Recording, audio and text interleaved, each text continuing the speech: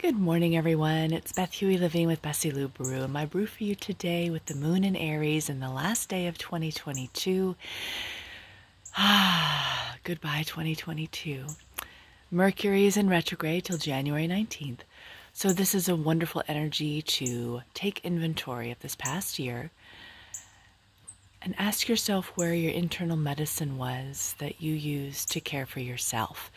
The Aries moon energy is about the self. It is the I am energy. So as we end this year, take inventory of not your external medicine, like medications, that kind of thing. What is your internal medicine that you use to get through and flow through this past year with ease and with love and with tenderness?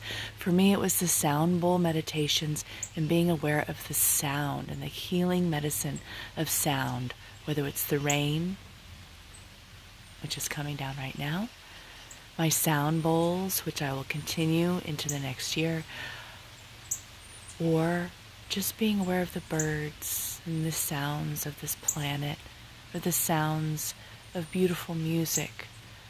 So take inventory of that for this last year, of what your personal internal medicine was, and carry that into the new year. Tomorrow the moon goes into Taurus.